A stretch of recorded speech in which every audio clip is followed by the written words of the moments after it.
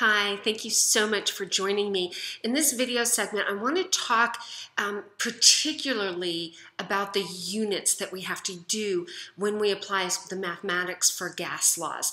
The gas laws involve a constant that demands particular units. So we're going to focus in on that. Whenever you do problems in chemistry, one of the first things you want to do is check your units. Many teachers will have you put the units within the calculation just to make sure that they cancel.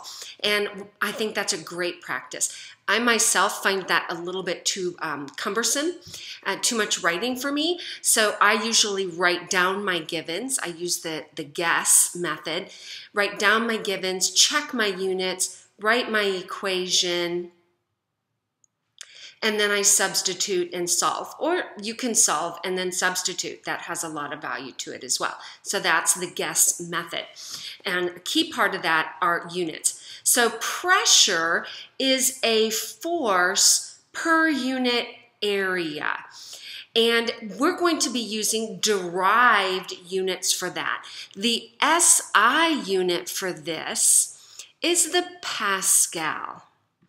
Now, a Pascal, again, is a derived unit.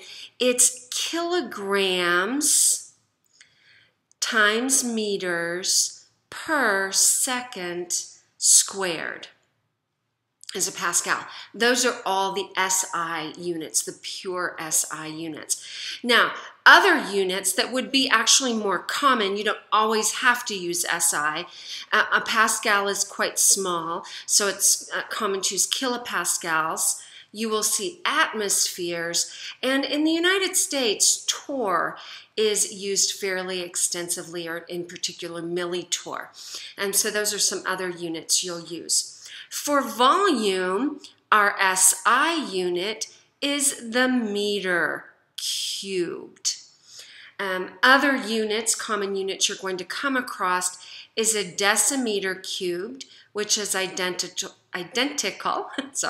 to a liter, and a centimeter cubed, which is identical to a milliliter.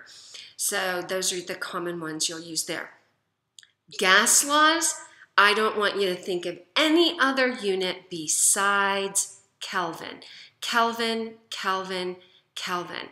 I would say one of the most common things I see is students trying to use degrees Celsius instead of Kelvin.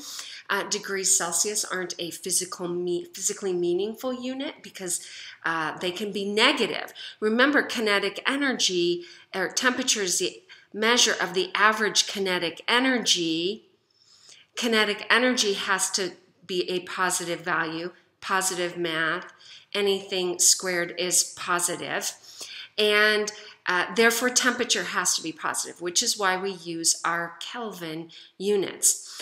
And the amount we'll be using is moles. Now, there are times we will substitute moles for mass over molar mass, because that's mathematically equivalent, to moles is mass over molar mass. So pay very, very close attention to our units.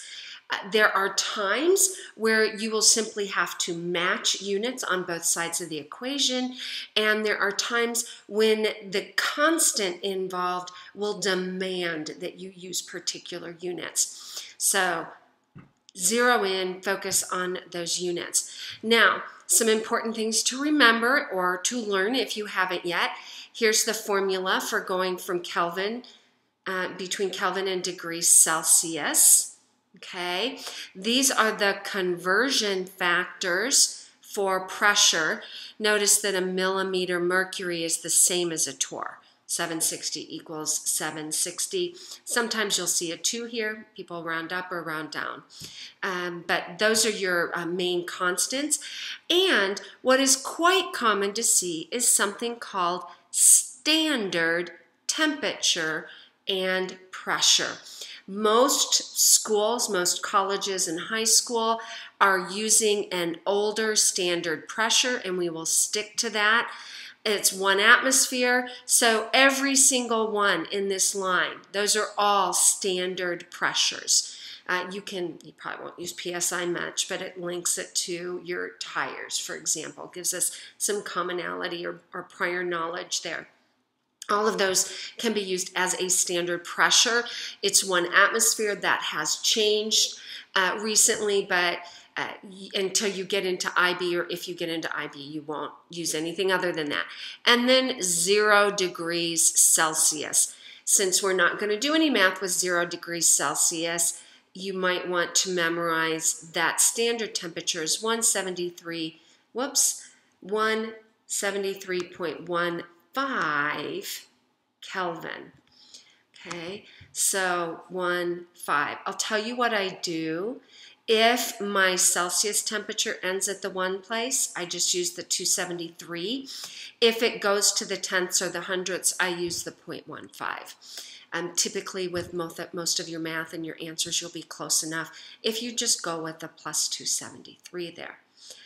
Okay, thanks for joining me. I know units can be a little dry, but they're so critical in science. There are a few, but there are very few naked numbers. Most numbers have a unit associated with them.